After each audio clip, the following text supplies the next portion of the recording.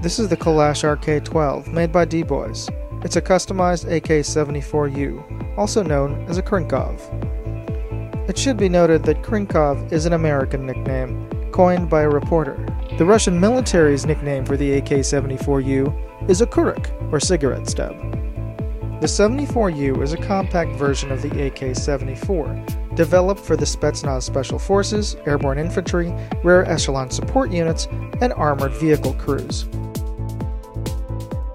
This compact AG comes in a surprisingly small box, with an 8.4-volt stick battery, dumb charger, 600-round waffle magazine, strap, and cleaning rod.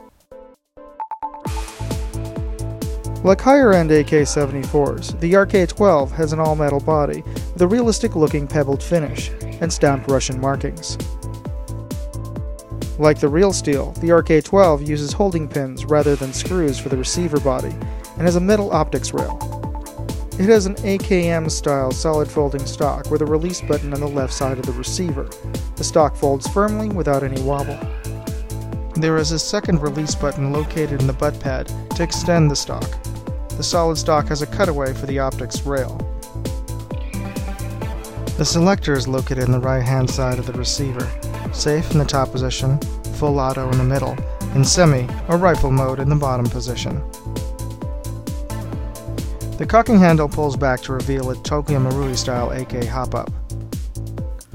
Unlike standard AK leaf sights, the 74U has flip-up rear sights with selectable 400-meter and CQB profiles. The front sight post is adjustable.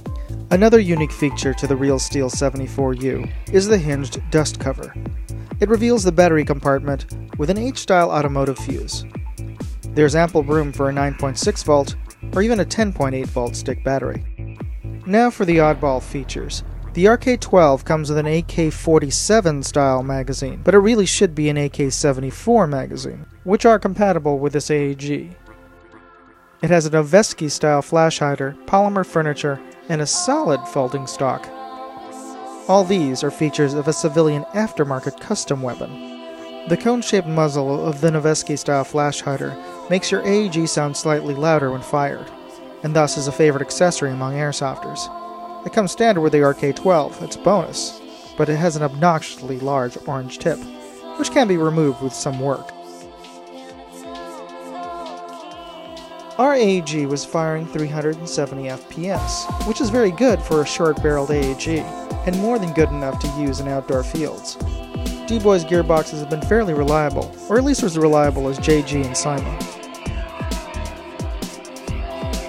Unlike other AAG makers, Dboys has chosen to concentrate on making AK-74s. This new AK is realistic and well built, and while not military issue, for those who like to customize and pimp out their weapons, this Krinkov is for you.